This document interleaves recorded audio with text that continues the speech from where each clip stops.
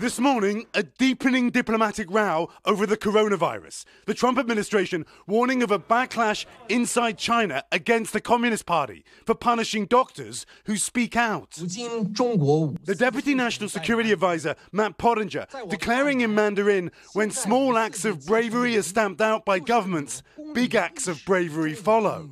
While Chinese state television branding the US Secretary of State insane and evasive, a Chinese Communist Party newspaper calling him a liar for these comments. I can tell you that there is a significant amount of evidence that this came from that laboratory in Wuhan. But in an interview published overnight, Dr. Anthony Fauci says he does not believe the virus was made in a Chinese lab, not directly weighing in on the theory it may have escaped from the lab, saying the scientific evidence is very, very strongly leaning towards this could not have been artificially or deliberately manipulated. While Australia's Prime Minister asserting that the virus likely emerged from a Wuhan wet market.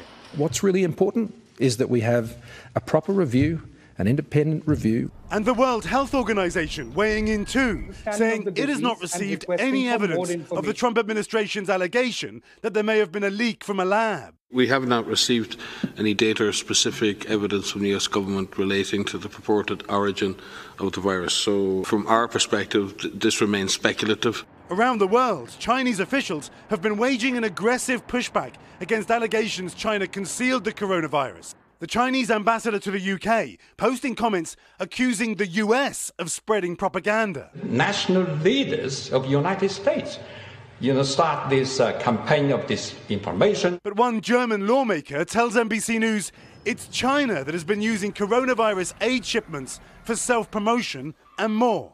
They try to erase any kind of critical view of that, what's going on inside China by giving masks for free. And this morning, a new warning to the Chinese Communist Party that anti-China sentiment is at its highest around the world since the Tiananmen Square crackdown. That's part of a report that Reuters says it was briefed on. That report has not been reviewed by Reuters or by NBC News, but it is said, Hoda, to warn that the anti-China sentiment could lead to even a military confrontation. Hoda? Oh, okay. All right. Keir Simmons, thanks so much.